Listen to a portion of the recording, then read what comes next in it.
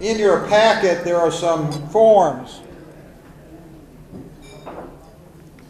One of those forms is for membership in the Houston Trial Lawyers Association, of which I'm a member, and many of the people in the room are members. Also, there is a form in the black bag that Summit Pharmacy gave us, a form for the Houston Trial Lawyers, Houston Trial Attorneys, Harris County Democratic Trial Lawyers, Harris County Democratic Lawyers Association. Harris County Democratic Lawyers Association, of which I'm also a member. And we do have the real president of that organization, Tim Riley. Tim is also a very, very experienced plaintiff's attorney. Originally was with Butler Binion, went out on his own, formed a firm, and now has been practicing on the plaintiff's side for 20 years? 12. And has excellent reputation, board certified, and is going to tell you about some of the upcoming events. For instance, on tomorrow at noon, there is a luncheon for the Harris County Democratic Lawyers Association. And he'll tell you about that, and I'd encourage you to go to that also, especially the judicial candidates ought to come to that. And it's a real honor to introduce Tim, who I've known 30 years, excellent attorney and very active on a number of things in the Houston community. Besides the Democratic Party, he also is given of his time. In fact, he just came from a grievance committee that he chairs, and does lots and lots of things for the community. So, Tim Riley. Thank you. Before I start, I will tell you about our HCDLA event tomorrow. George Barnstone is our vice president. He's here as well. And Barbara Gardner is on our board of directors, as is Jim Peacock, who's here. And anyway, we have a lot of members here. It's a great organization, been around since 2003. Mark Whitehead, who just spoke, was the first president. And then Lee Arlano for the last 7 years. I've been the president for the last year. You don't have to come out as a Democrat if you don't want to join. It's just a great organization, although I think we all are Democrats in the organization. We meet once a month at a luncheon from September through May. You get an hour of approved CLE for free, pay $25 for the luncheon. If you join, the dues are only $75 a year, and you get one free luncheon per year for that $75. We also have some really good events during the year. We have our annual Clarence Darrow Award that we have given for the last 9 years. There's an incredible group of people that have received that award. Started with Jim Perdue Sr., Professor David Dow of the Texas Innocence Project has been a recipient, Sissy Farenthold, who has been a pioneer in particularly women's politics in the state of Texas, Florencio Reyes Jr., Anthony Griffin, Craig Watkins, the district attorney of Dallas County. This year our recipient is State Senator Wendy Davis, who I know everybody here is familiar with. We were scheduled to do this 2 weeks ago, and of course her father got critically ill and we had to cancel or postpone it. Her campaign has promised we'll have it back in another 7 weeks. So you get to go to that for free, and we also have some other nice events during the year for free. It's a great organization, www.hcdla.com. I'd encourage you to join. I was asked about topics that I thought would be appropriate for this seminar today. And one of the things that's intrigued me as both a lawyer and as a legal educator, I've been a law professor off and on for a long time, and as a commentator on the law, is the evolution of the term proximate cause in the state of Texas. Because as you read the cases, I think it becomes quite confusing where the courts have been and where they're going with proximate cause. So I thought it'd be a good topic, first because it would force me to sit down and go over the law and the history of the development of proximate cause. I know people don't like a history lesson, but I think it's important in this context because if you do any kind of trial work, proximate cause is something you're going to have to deal with on a day-to-day basis, and you really need to know where the courts have been going with proximate cause in order to protect your case. And I don't care if you're a plaintiff or a defendant, it doesn't really matter. You need to know what these issues are as the courts have done them. And as you look at it, I looked at it, I thought, well, proximate cause started really narrowly, then it kind of expanded like a balloon. Now it's gone back down to a very narrow definition of proximate cause. It's not the same proximate cause that I was taught as a young lawyer. Hopefully I can make this work right. Okay, these are the non-legal definitions. I kind of started there because I didn't, really know kind of what the term proximate means. It comes from Latin proximus or proximatus, some people say, meaning nearest, next, or near. Oxford says it's an adjective in the adjective form. It can be a verb also, meaning closest in space or time or approximate as either definition. And then Merriam-Webster says it means immediately preceding or very near. I was curious as to where it began. And the reason my curiosity got provoked with this one, I started thinking about a factual scenario that you read about in the paper every once in a while. I want you to imagine a young 26-year-old law school graduate who is studying for the bar exam and gets frustrated with his studies for the bar exam. It's cloudy, it's in the late afternoon, early evening. It's overcast, but the weather isn't terrible, so he decides to go out for a jog to get his mind off studying for the bar exam. And as he's running along on a public sidewalk in front of a private residence, a sudden storm blows up, and it's a horrendous storm. It's a squall. The skies get completely black. There are wind gusts of 55 to 60 miles per hour. And wasn't that way when he started out, but it's that way when he's on his run. And all of a sudden, a 100-year-old oak tree on private property falls down and pins the young lawyer next to a car. Would have killed him if the car hadn't been there. And he ends up a permanent paraplegic as a result of that.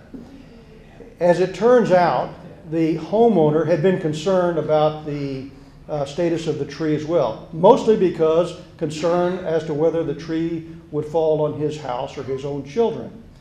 And so he had hired a tree company to come and inspect the tree. And the tree company had come and inspected the tree.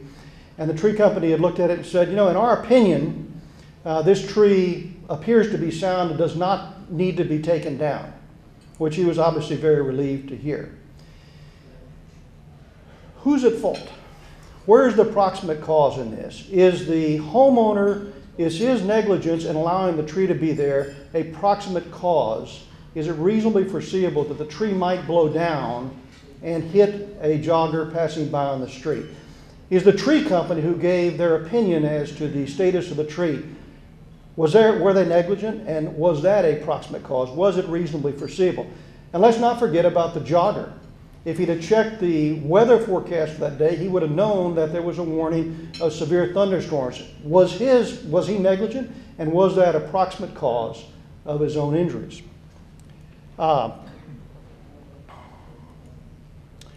This is where the earliest use of proximate cause was. It comes to us from the English common law, and they started talking about it in the English cases very early. But it's difficult to get any definition out of it. I didn't include the definition here, and the reason I didn't is because it's pretty vague. It's that cause which most reasonable people would think was a cause of the event. Sir Francis Bacon kind of had the first, in 1596, I told you this is a little bit of a history lesson. He kind of had the first written thing on proximate cause that was taken in Maxims of the Law. And he said that the law would only consider an act or event a legal or proximate cause if it is the nearest cause. In jure non remota causus et proxima spectator, that's my best Latin imitation. Or in law, one looks to the near cause, not the remote one. I think the interesting thing about that is that he's only looking at one cause. So whatever is the nearest cause to the event, the injury event, or the damaging event, is what Bacon would have considered the only proximate cause of the event. And that was followed for quite a time. Let's see. Okay, then we had Sir Isaac Newton. Now, you don't think of him as a lawyer, and he wasn't. 1687, he published a tome. I'm not going to try that one, but it's a mathematics book. But he looked at, from a physics standpoint, from a math standpoint, what can we look at as the actual cause of the event? And Sir Isaac Newton says, look, it's not the nearest cause, it's a thing that set it in motion. It's a kinetic energy that started the event. That was widely accepted, and we started seeing an evolution in the term proximate cause. So no longer were they looking at the closest cause, but what was the real cause that set the thing in event. But again, it was only one cause. It couldn't be a concurrent cause or a contributing cause. In 1841, that began to erode first in England. I won't go over all these quotes and cases, but I'll make the PowerPoint available if anybody has an academic interest in it. And it started talking about, well, wait a minute, why can we just have one cause of an event? Why can't there be multiple causes of an event? The earliest case I could find in the United States that adopted that context was in 1847 in New York, and a man chases a boy through the street and into a shop. The boy runs into a wine cask and knocks a faucet off the wine cask. Somebody was injured or damaged.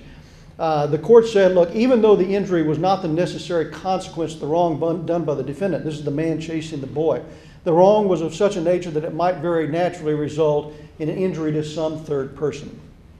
And so as we look from that point forward, three interesting concepts started to evolve. The first was, we've talked about briefly, can there be two or more legal causes? And the answer is yes, and we're going to talk about this in a little bit more detail in a second. So long as it can be said that but for each act, the event would not have occurred. And you're going to think in just a minute when I talk about some examples of, well, how can you say that about two concurrent causes? Because if but for one, the event would not have occurred, then how can you say that the second but for that event, it wouldn't have occurred? Because if the first guy hadn't been negligent, it wouldn't have occurred and never would have come up. The next thing is, what is the relationship between the act and the resulting occurrence necessary before the former can be recognized as a legal cause of the latter? And I think it's pretty clear in discerning the cases that foreseeability of the consequence, and again, we're going to talk about that in some detail because that's kind of the key to this, is the determining factor. How foreseeable was the damage or the injury as a result of the act from the perspective of an objective person, so we can look at it as a causative effect. And if that is the key, is it a necessary element of recognition of a duty or necessary element to establish proximate cause? And that is kind of where the courts, we start to see, at least I see some more gray here besides mine. That's what we've seen, evolution of the proximate cause in Texas over the last 25 or 30 years. And it depends on whose ox is being gored. It depends on what the Court of Appeals wants to do with it. There were two schools of thought that developed. First was foreseeability is an element of duty which must be decided by the court. And I'm going to talk about how they came up with that. And then the second was foreseeability is an element of causation which must be decided by the jury. I can tell you from a plaintiff's perspective which one of those I like a lot better. The second one, that foreseeability is an element of causation which must be decided by the jury. This is going to take you back to your law school days, the Paulsgraf versus Long Island Railroad case, 1928. And actually, I thought I remembered that case until I went back and read it, and I really didn't remember it all. But in any event, there's two boys running alongside a railroad track. The train is leaving, and one of the employees of the train, of the railroad, reaches up and pulls one up. When he does, the young man drops a package that he's carrying. It falls on the track. It's full of fireworks. They're going to do some kind of a prank. It explodes, and some distance away, they don't define how some distance, but some distance away, a scale is knocked over as a result of this explosion, and the scale falls on the plaintiff and injures the plaintiff. She, of course, does not sue the boy, because she sues the railroad. There was a charge that, and I found this quite interesting, because this charge doesn't have much delineation on what is proximate cause. It says if they omitted to do the things which prudent and careful trainmen do for the safety of those who are boarding their trains, as well as the safety of those who are standing upon the platform waiting for the other trains, and that the failure resulted in the plaintiff's injury, then the defendant would be liable. And what I think is interesting is all they're saying is that the failure resulted in the plaintiff's injury. It's not exciting, efficient, or contributing cause. There's no definition that we would have in proximate cause. They just simply ask the jury, if that failure resulted in the plaintiff's injury, then the defendant would be liable. The majority opinion is written by Benjamin Cardozo, and this is the one that is most remembered.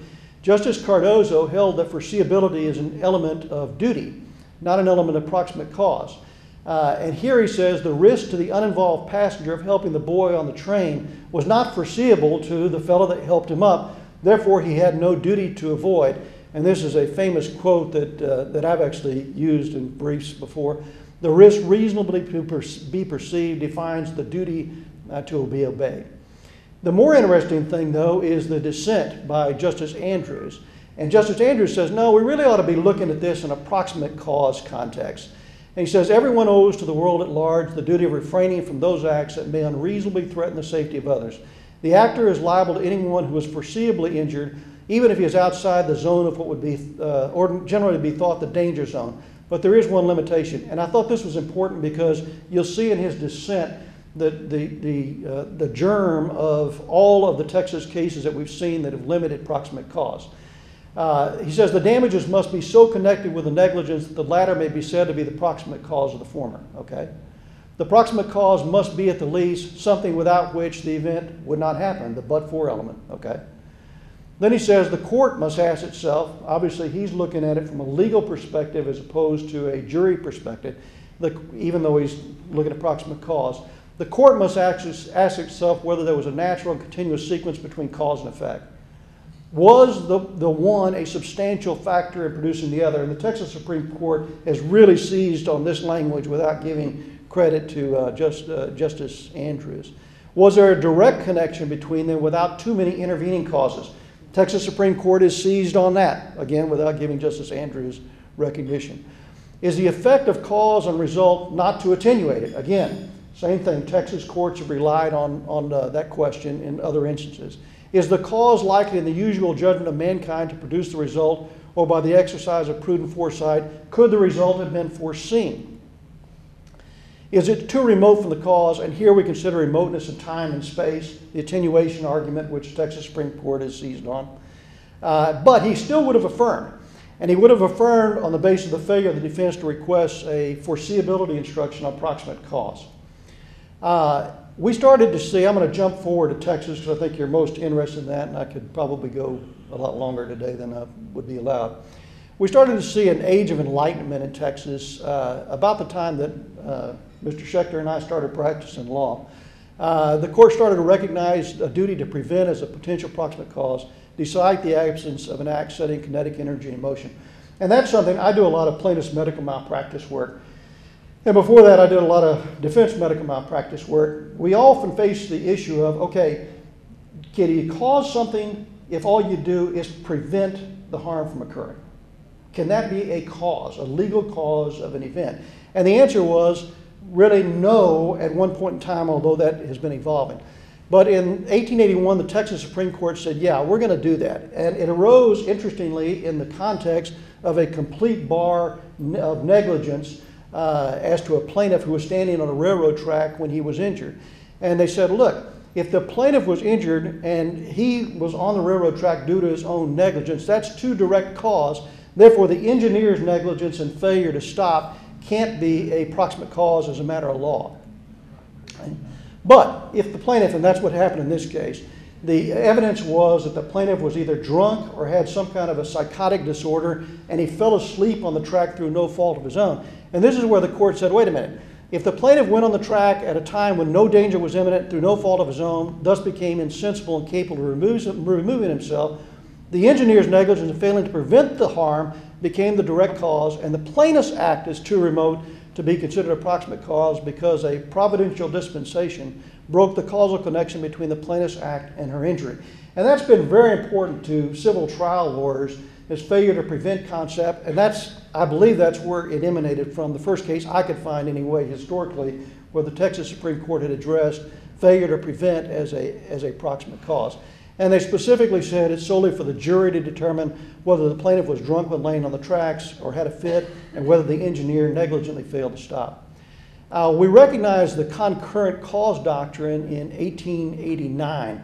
And this is a really, I won't go bore you with the details, but it's a really interesting case where they had stretched a rope across a bayou, and then a tug hits it and causes an injury. And the tugboat drivers say, hey, wait a minute, we yelled at these guys that there was a rope across there. We couldn't be at fault. And the guys on the ground said, well, they negligently put a rope across the bayou. How could we be at fault for failing to stop that? And the court said, look, they could have sued either one or both of them. And you can have a situation where both are responsible. Now note, this is pretty far back, this is in the 1800s, that we start recognizing the concurrent cause doctrine in Texas. I thought that quote was interesting. A jury may be able to say that hailing with a human voice a steam tug in motion from the bank of a navigable stream to prevent it from running upon an unseen obstruction is equivalent to and dispenses with the use of a warning light. It was not proper to so declare in this case as a matter of law. So the Supreme Court is holding that, hey, it can be two causes and it's purely for the jury to decide. This is not a legal issue. Mid-1980s, I started practicing in 83, we had the Nixon versus Mr. Property Management. And this, I'm going to come back to this in a later case with a different result in just a minute. This is a case where Dallas had an ordinance saying that if you had a vacant apartment, you had to put a lock on it. And they didn't really explain why you had to do that, but somebody was abducted, they were taken into a vacant apartment, and they were sexually assaulted. They sued the apartment owner and claimed negligence per se for violating this ordinance. The Texas Supreme Court said, look, there's a light burden on the issue of duty, foreseeability. And it's established here by the fact that the ordinance was violated, but it could be established in any number of ways. They looked at what we later know are the Timberwalk factors. Was there enough violent acts in that area so that this act was reasonably foreseeable on the proximate cause element? And they said there was, and they were entitled to the trial. In 1987, the Texas Supreme Court takes a big step forward, and I don't want to say proud, but I am kind of proud. I was a plaintiff's lawyer, a 3-year lawyer on this case for Mr. Poole. It was the first dram shop case in Texas. And the question was, it's hard to believe that before 1987, we didn't have dram shop liability in any form in the state of Texas. And the judge here granted summary judgment to the defense. We took it up to the, I believe we went to the Corpus Christi Court of Appeals. We won. They took it to the Supreme Court, and we won 9-0 there as well. It was a short-lived victory. But they said, look, there's a statutory duty not to serve alcohol to an intoxicated person. And the preamble to the Texas Alcoholic Beverage Code says that this is to protect the citizens of the state of Texas. There's the duty. There's the foreseeability established in the statute itself. Approximate cause, the defense was, and they were using this all around the United States. It's not approximate cause because it's not reasonable foreseeable, and you have the intervening act of the driver who gets behind the wheel.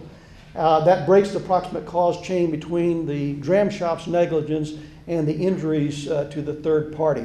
The Texas Supreme Court, Franklin Spears wrote the opinion, says the determination of approximate intervening cause in cases for this rests on the jury as in any other action grounded in negligence.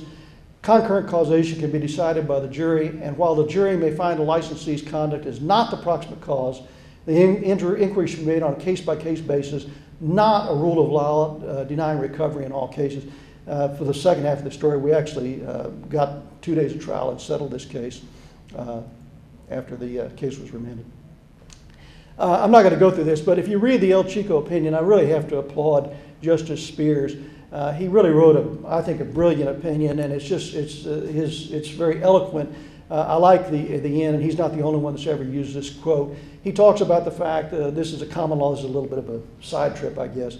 Says that, look, when we create bad law, it's our job as the courts to correct it. We can't sit around and wring our hands and say, oh, it's the legislature, oh, the law contracts, there's nothing we can do. When the ghosts of the past stand in the path of justice, clanking their medieval chains, the proper course for the judge is to pass through them undeterred. This is where things started changing. 1991, Lear-Siegler versus Bennett. It was kind of an interesting case, and you kind of wish it hadn't come up in this context. But anyway, Mr. Pettis is driving a truck with an arrow sign behind it to warn traffic. He stops in the highway, reasons nobody knows. He gets out, and when he does, Mr. Letterman is driving down the highway, same direction. Mr. Letterman falls asleep. He runs into the back of the sign. The sign comes and hits Pettis and kills Pettis on the side of the road.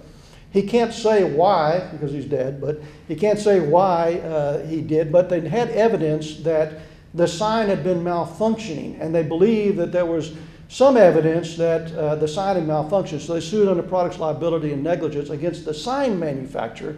The Court of Appeals agreed there was a fact issue, but the Supreme Court said it doesn't matter. It says, look, if the sign being defective, assuming it was not a sufficiently substantial factor in causing the injury to be deemed a proximate cause as a matter of law. They're saying, look, even if the jury were to find, we're going to look at proximate cause, we're going to say that as a matter of law, we're not going to let the jury get this case because they don't want it to. Then it gets darker in Union Pump Company versus Albrecht in 1995. There's obviously some changes on the court at this point. This is a fire at a plant caused by a leaky pump. Fire is extinguished, but there's water everywhere. A worker walks over a wet pipe rack, slips and falls. He sues the pump manufacturer under negligence theory, saying, hey, wait a minute. If your negligent pump hadn't gotten this wet, then I never would have fallen. Therefore, your negligence is a cause. The Texas Supreme Court says no. They said a legal cause is not established if the defendant's conduct or product does no more than furnish the condition that makes the plaintiff's injury possible. Now, I got to tell you, I've never really understood what they mean by that. It seems to me that that's every negligence case, unless you take a knife and cut off somebody's leg. It almost always is the event that all you've done is create the condition. You usually did not physically cause harm, particularly in a failure to prevent case like this one. But what they're saying is we're not going to let the jury determine proximate cause, nor are we going to allow the Court of Appeals to weigh the evidence supporting the jury verdict. So the Supreme Court is wanting to move toward a situation where we don't really want that Court of Appeals looking at it because they have to indulge in every reasonable inference in favor of the prevailing plaintiff in a case like this one. We don't want them to do that because we want to decide as a matter of law that it can't be a proximate cause. But they got some problems with that because the Texas Constitution gives final appellate jurisdiction to the courts of appeals over questions of fact, right? And what that means is that if you have a verdict that goes to the Court of Appeals, the Court of Appeals weighs the evidence and decides whether it's against the great weight and preponderance of the evidence. And according to the Texas Constitution, their determination on that is final. It's a part of the equity jurisprudence of the courts of appeals, and they did not extend that power to the Texas Supreme Court. Shortly after that, they rethought that Nixon. Remember the case Nixon versus Mr. Property Management? This is a very similar case, 1999. It happened here in Houston. A woman who was abducted by an HPD officer, taken to an unsecured garage, a very similar factual circumstance, and she's sexually assaulted. She sues the garage owner. There's uncontradicted evidence that there were many instances of crimes of violence in the garage against paid parkers. The Supreme Court says that not only, they put a new element here, not only must the plaintiff show that it was foreseeable, the criminal act, but a new second element as well, that it was specifically foreseeable that this plaintiff or someone in her class was likely to be injured as a result. They said here it's foreseeable that employees using the garage might be assaulted, but not that someone might be assaulted after hours. Therefore, no duty as a matter of law. This is an interesting part. This was a 3-opinion case. Justice Abbott wrote the plurality opinion. He looked at those Paul's graph things, foreseeability on duty, foreseeability on proximate cause, and he says, well, we want to follow Cardozo, the duty one. And then he says, but it doesn't really matter because it's the same test on both, even though the courts had put a lighter duty on foreseeability, or lighter burden on foreseeability in the duty context and the proximate cause. Result is that if the court wants to get rid of the case preemptively, they can affirm a summary judgment on duty as a matter of law. Or they can also decide that there should not have gone to jury on proximate cause as a matter of law. And then they decided in 2005 that we really don't like that constitutional limitation on our ability to examine the facts in the case. So in an opinion by Justice Brister, City of Keller v. Wilson, he said, you know what, there really is no difference between a legal sufficiency and a factual sufficiency review. Now, I will tell you, I've read Justice Brister's opinion, and it's not completely illogical. It's well written, it's well reasoned, which a lot of dangerous opinions are, I suppose. But if you follow his reason and his result, then we have a provision of the Constitution that makes no sense at all. What is the Court of Appeals' final jurisdiction over factual determinations? It simply doesn't exist.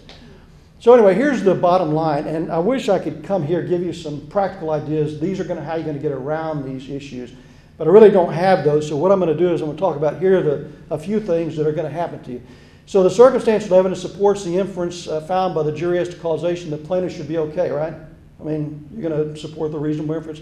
But wait, no, not if on appellate review the appellate court determines that some inference other than the one found by the jury was equally likely based on meager circumstantial evidence. This is a Edwards versus Hammerly Oaks case, Mr. Peacock's case over there, I believe. So if the jury finds the defendant's conduct was a substantial factor in causing the event in question, the plaintiff should be okay, right? We go back to Andrew's dissent. But wait, not if on appellate review the appellate court determines the link was too attenuated to constitute a substantial factor. And these are the suicide prevention cases. This was the first one, IHS Cedars treatment versus Mason. They negligently discharged a psychiatric patient.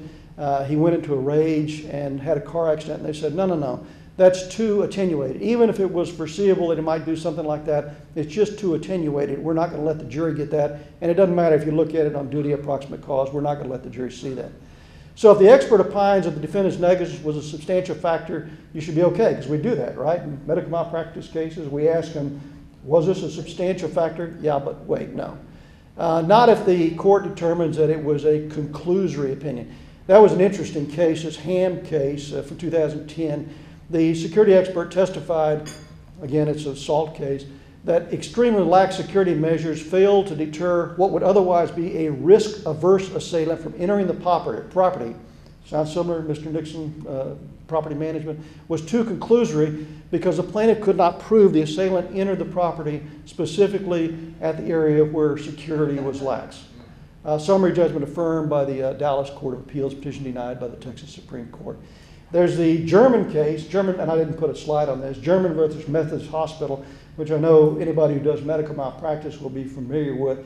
In that case, we had a jury verdict here in Harris County against Methodist Hospital for the nurses' failure to intervene, failure to invoke the chain of command. And it goes up on appeal. The 14th Court of Appeals reversed and rendered in part on the basis that, wait a minute, the surgeon said that even if the nurses had told him that he got it wrong, even if the nurses had told him that there was a problem here, that the doctor said he would have done the same thing anyway, so how could that be approximate cause? As a matter of law, a jury should never get the case. Unfortunately, we see that in an awful lot of cases. We have people who have their own interest to protect or who are willing to fall on the sword that'll say it wouldn't have made any difference. I think the bottom line is you need to give a whole lot of thought to how you're going to prove up proximate cause at the time of trial. You need to get your expert to say the things you want to say, and you need to get them to say it 2 or 3 times. Thank you.